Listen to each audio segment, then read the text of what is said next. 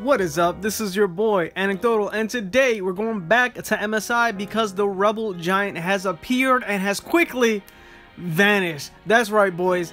This guy was the quickest, fastest, and the first world boss to be taken down during its first season. Which means what? Which means enhancements matter. I'll have a video about that coming out pretty soon. So, Rebel Giant has come up.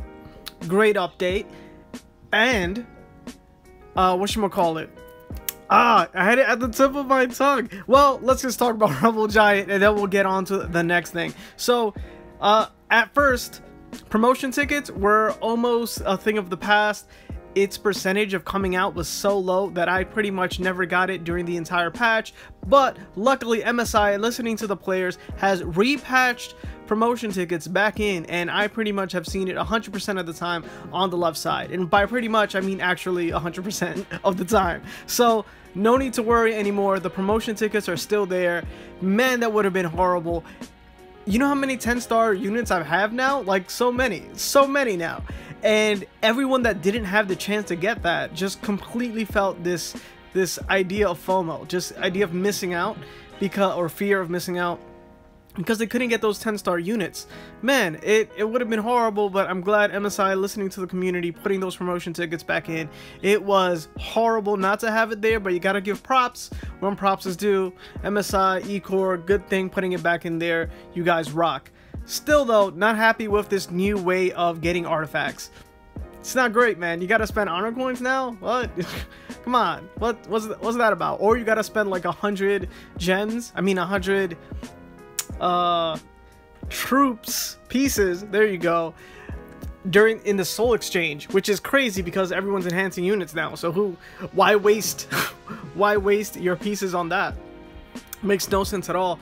Currently what I'm doing is I'm working on people like Mono Eye because my slugs are maxed out and I need to like level them up. So we need a new batch right now of troops, ones that increase your max slug level, like specifically, and also teleport ones. I have been getting stuck on non-teleport event days where I have like a 2%, 5% chance of teleporting and I get stuck on stages. Not good at all. Huge update about this game. Also, bootcamp stages are getting a lot easier, but the last one with the whatever that dark material is, I think they're black spaceships or pods, whatever. Those things are almost impossible. So a lot of you have kind of spent honor coins on the wrong things. A lot of you are spending it on those troops or whatever in this store for the attack, the PvP attack store. It was useless. I told you not to, man, and now you guys are running low. You can trans your artifacts, I think, all the way to 3. I'm currently doing it to 2, like the 2 purple ones.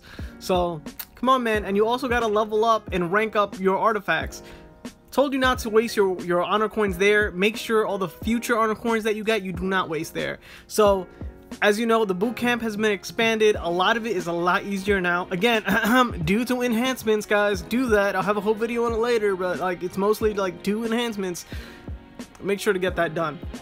So here, the trick is to go ahead and pick someone you know that does high DPS and work on that character specifically.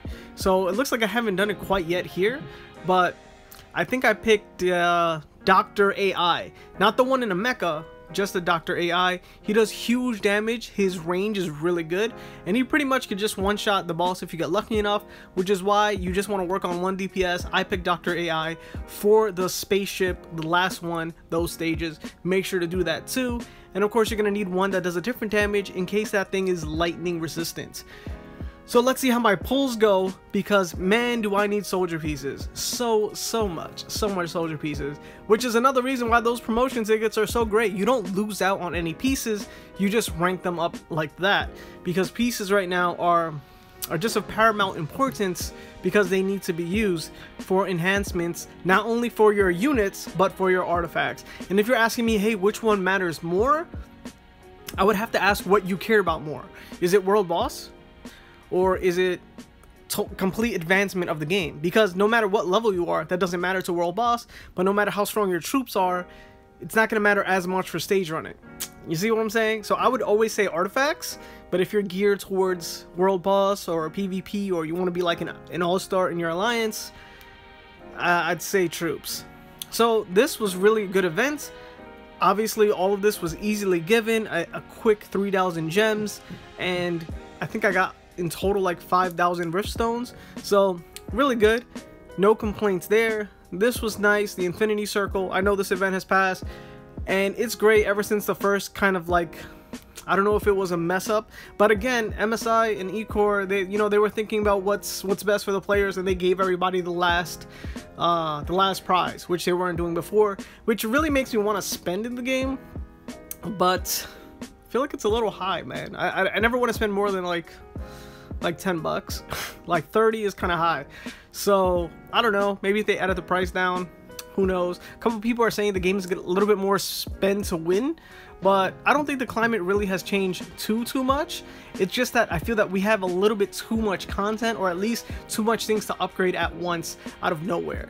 But there are new prizes just depending on your level, so that's also a really cool thing. Now let's go ahead, let's circle back to the arcade mode, which I think is probably the best arcade mode to date, because all 3 characters are usable. Unlike all of the other ones, all 3 characters are usable, and my favorite character is actually, I would say he's not the best, but it's the shield soldier, because you can do a regular melee attack with his sword, and you could also just shoot from a distance, and you have the HP to tank because you're holding a shield. You are a tank soldier, so he could actually be in the front and do his thing, and not have to stay in the back behind the shield soldier that ends up like pulling forward, and you have a whole team behind you. So all 3 soldiers are viable. You can get your 58 gems no matter which one you pick, and if you're going for a high score, I would say the bomber is actually the best one. It really brings me back to like N64 using the bomber. So you could adjust his man, again, this is just, it keeps taking me back. If you guys ever played Gunbound, it kind of takes me back to that, where you kind of like aim your trajectory to throw it.